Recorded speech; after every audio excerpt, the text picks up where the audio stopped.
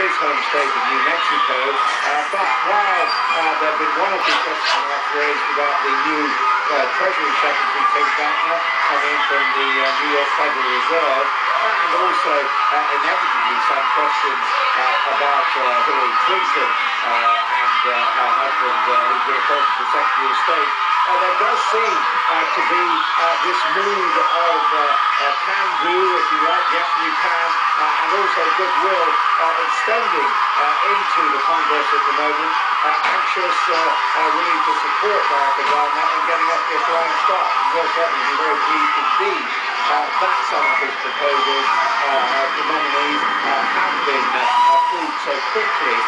But at the same time, we have to remember that Barack Obama has gone out of his way to meet the legislators halfway, that there are very few controversial recommendations for officers in his administration.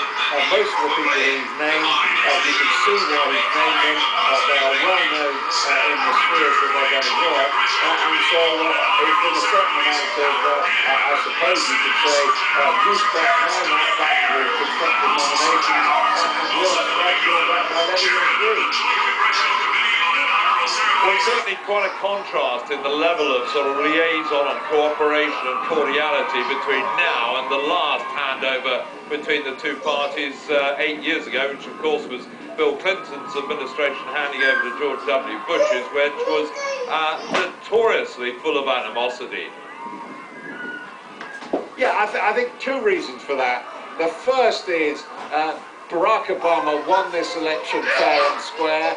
He got 53% of the vote, won in almost all demographics, age groups, class groups, except for the elderly and for blue-collar, working-class white men. He did extremely well in the election, and so did his party, the Democratic Party, taking clear control in both houses of Congress.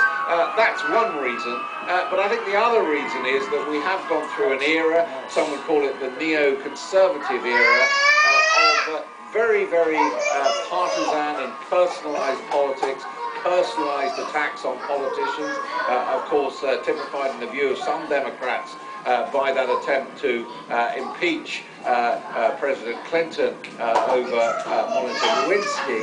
And there's a certain mood, I think, in America that people feel that that era has now played itself to a close, and they're looking for a more constructive, more bipartisan approach to politics, and that certainly is a mood which Barack Obama has tried to build on by, for example, making a point of attending a dinner honouring the man he beat in the presidential election last night, John McCain.